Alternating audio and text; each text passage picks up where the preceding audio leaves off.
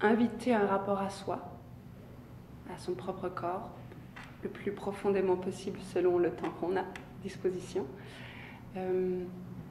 Inviter la relation à l'autre, vraiment la dynamique d'interaction, comment quand je me mets en relation avec toi, il y a quelque chose qui naît, il y a une énergie nouvelle qui naît et que je peux ensuite réincorporer en moi. Et puis une reliance à ce que j'appelle le sens, ce qui est tellement précieux et ce qui fait que je sens aussi que peut-être notre rapport au projet est le meilleur possible. J'ai l'impression qu'on peut être à notre meilleur. C'est que je m'occupe de l'aspect vraiment de la création et je peux comme le savourer pleinement. Laurie-Anne peut entrer pleinement dans l'espace d'empathie, d'écoute et de guidance pour habiter nos corps. Et Annick, et j'ai envie de dire tout ça grâce au fait qu'il y a Annick qui est là. Un des objectifs qu'on avait, c'est la réappropriation de son corps. Donc, tu sais, les personnes qui ont eu une agression, le corps devient un espace non sécuritaire. Donc, de reconnecter au corps peut réveiller des empreintes traumatiques et c'est là que mon rôle a toute sa place. Donc, de les accompagner dans ce qui peut émerger au niveau émotionnel.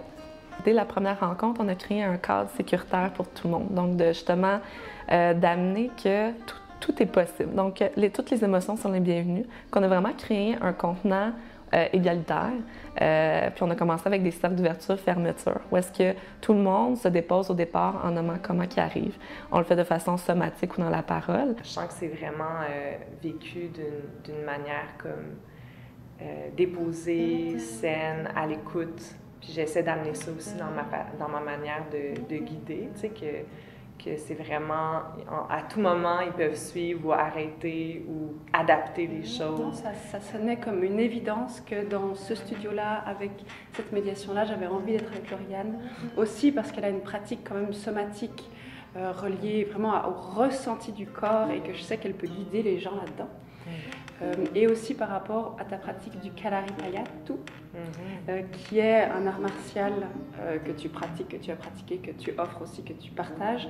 Et j'avais envie qu'elle puisse transmettre une pratique de réchauffement, certes, mais qui amène déjà une sorte d'éveil de la sensorialité et de la puissance. Qu'est-ce qu'on entend beaucoup? Puis là, on est déjà rendu à la moitié de ça danse en moi. Et déjà, on voit... Les gens parlent de sécurité, les gens ils parlent de connexion au groupe, les gens ils parlent de comment ils s'ouvrent, comment ils commencent à prendre plus de place, parce que c'est ça aussi l'intervention par la danse. Il y en a plusieurs, j'entendais que ça leur ouvrait les horizons à vouloir danser plus, tu sais, que ça leur donnait la piqûre, tu sais,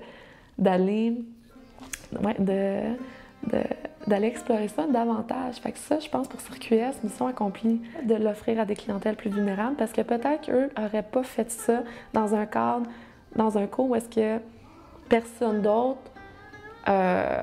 vit la même chose qu'eux, puis de leur faire vivre un succès aussi, comme un énorme succès.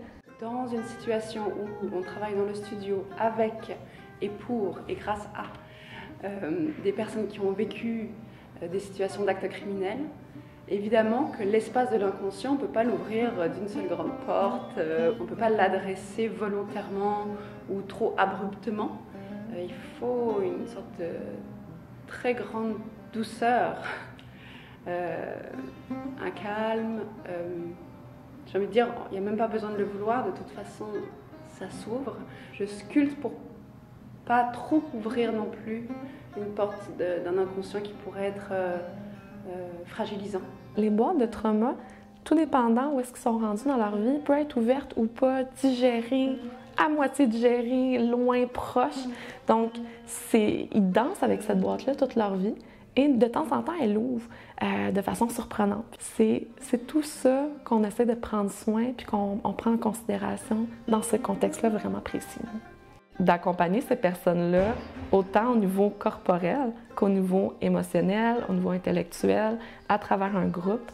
Je pense que c'est le volet qui est intéressant dans Ça danse en moi, de complémentariser tout ça avec aussi les professionnels extérieurs qui sont dans la vie des participantes.